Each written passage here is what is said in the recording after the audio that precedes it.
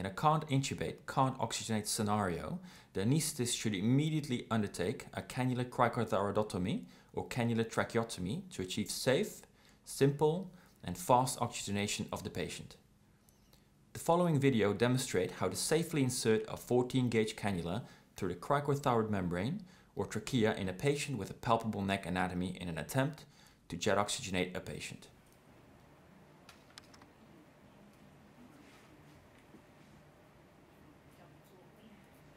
After removing the rear cap of a 14-gauge inside cannula, the cannula is attached to a 5 ml syringe containing 2 ml of saline. The syringe is held by the dominant hand while the non-dominant hand identifies and stabilizes the cricothyroid membrane. If the cricothyroid membrane cannot be identified, the trachea may be used as an alternative site for cannulation. While the cricothyroid membrane is stabilized, the cannula is inserted at an as shallow angle as possible into the skin. Once the tip of the cannula has punctured the skin, it is advanced using an aspirate-as-you-go technique, the end point being aspiration of air up the full barrel of the syringe. Once air aspiration has been confirmed, the cannula hub is stabilized by holding the cannula with the non-dominant hand.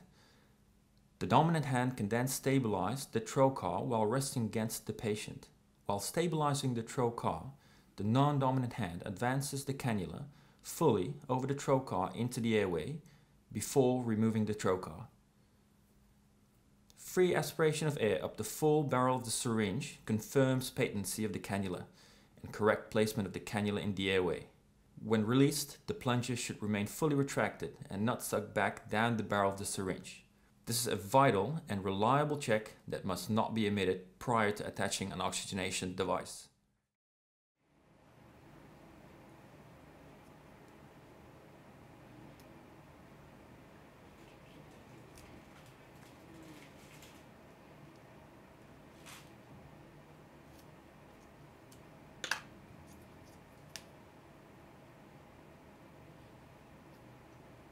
Once the cannula's position in the airway has been confirmed, jet oxygenation can be commenced using a safe jet oxygenation device and technique.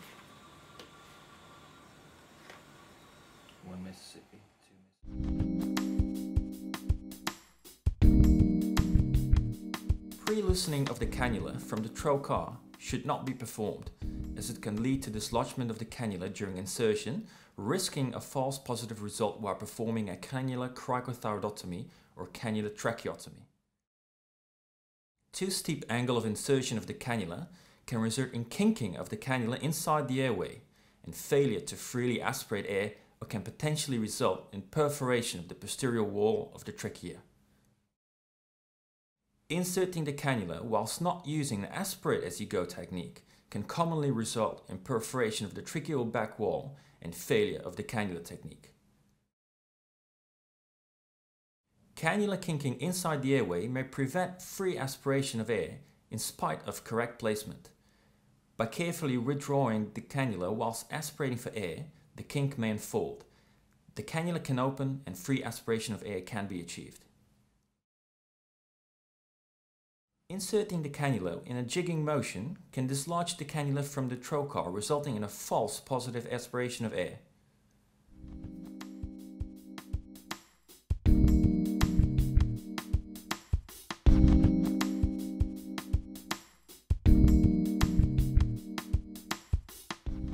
After verification of correct placement of the cannula inside the airway, a jet oxygenation device such as the Leroy or the Rapid O2 device can be used to jet oxygenate the patient.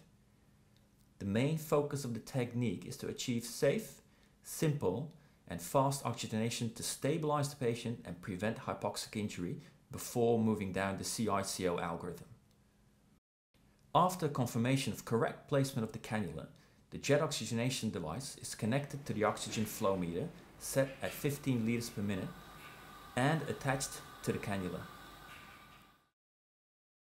The initial oxygen jet should be 4 seconds, delivering approximately 1000 milliliters of oxygen. Looking for chest movements is recommended, but it's not always obvious. Following the initial jet, no further delivery should be undertaken until there is a response in oxygen saturation.